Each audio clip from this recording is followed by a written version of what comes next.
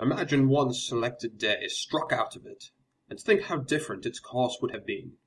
Pause, you who read this, and think for a moment of the long chain of iron or gold or thorns or flowers that would never have bound you, but for the formation of the first link on one memorable day. Oh, do shut up, you long-winded nit! 'Twas an important day, we understand, acknowledge, nay, rejoice, move on.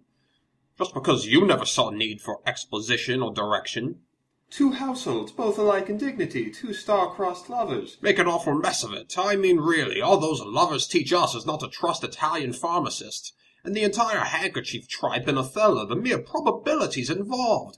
The man who used spontaneous combustion to rub out a man named Crook proceeds to speak to me of plausibility? You couldn't spell plausibility, at least not the same way twice.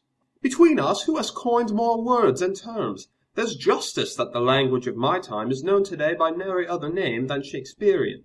The closest your name has gotten to a phrase strikes the ear as poorly thought-up, childish innuendo. Now you listen to me, Billy. None today doubt the origin of my works. Scrooge may have encountered a blot of mustard, a crumb of cheese, but your chains are heavier than that. You could be bacon. 'Tis nature to deny me what I am. To know a man is common. To know a god is rare. A god among men, rarer still. A god he takes himself for? Well, answer me this, what kind of god-man dies from an overindulgence in pickled herring? And while we're on the subject, while you shadows were offending at the Globe, Oxford over there tells me that Anne was pickling some herring of her own. What are you getting at? Well, let me put it thusly, O bard of Britain. Back at Stratford, Avon wasn't the only thing the local gentlemen were upon. If truly your desire is to bring the fairer sex into this, then here.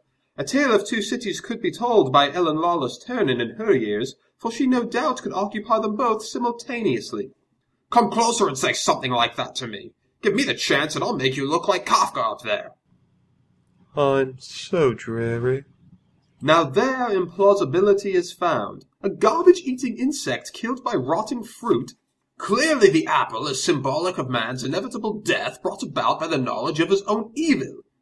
Tell me, Franz, if you dislike our company so, why not fly away?